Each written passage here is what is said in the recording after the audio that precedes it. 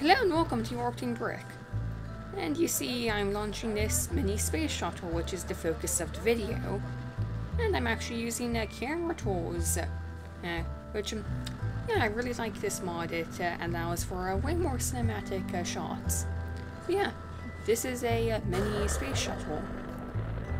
So instead of having a 5 meter diameter or 3.75 meter diameter external fuel tank, I'm using a 2.5 meter diameter external fuel tank and the 1.25 meter diameter solid rocket boosters.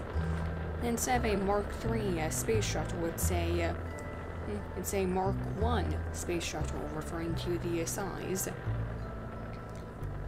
And now the main reason I'm doing this is apparently this would be a good video idea that would get a decent amount of views.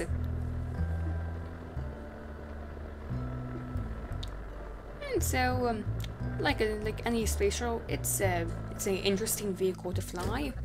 Though actually, it's not as bad as other space shuttles I've built.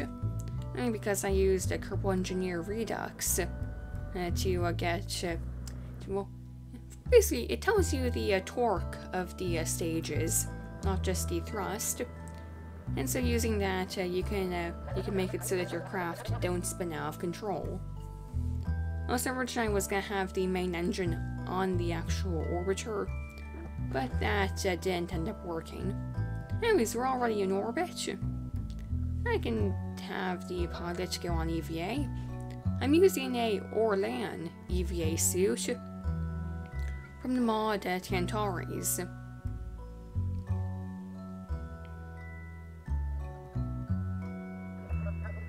Just getting some nice some nice shots of the Kerbal and the orbiter.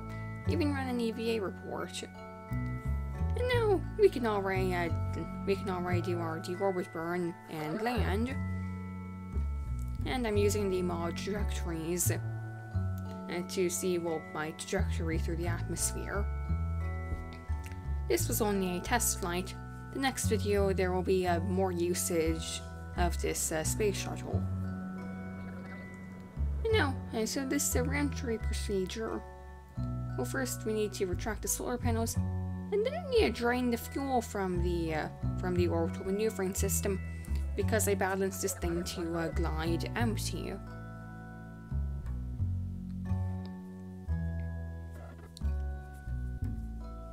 And I'm also using atmospheric autopilot to have an angle of attack hold.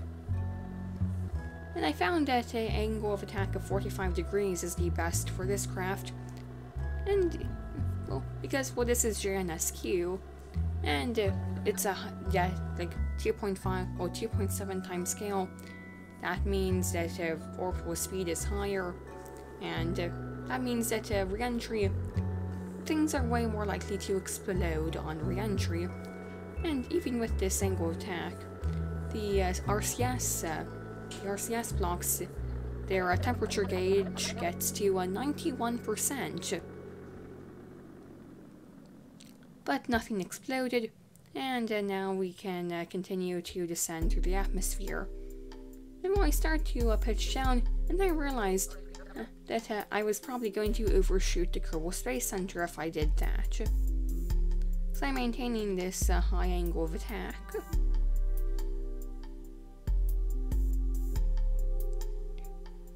And, well, and now I think I can just glide it to the Kerbal Space Center myself. So I have to disable the autopilot. I'm actually going to do the descent from the view of the pilot.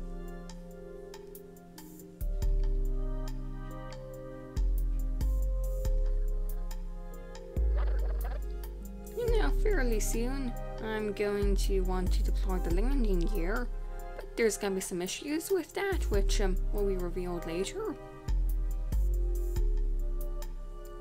So I'm just gliding.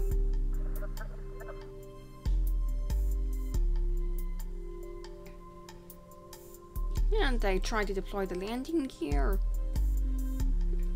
And they're not deploying for some reason. I thought that was just the IVA being weird, but again, they won't deploy, and if you can, it's hard to see, but I was out of electric charge, and landing gear, at least with Kerbal as I'm installed, requires electric charge to extend. And so I'm gonna land without landing gear.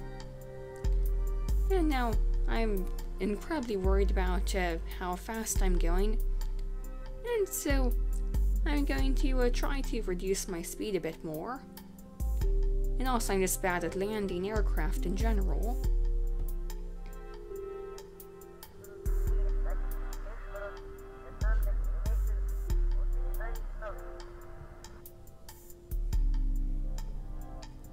Now I'm starting to run out of runway, so I decide to just get onto the ground.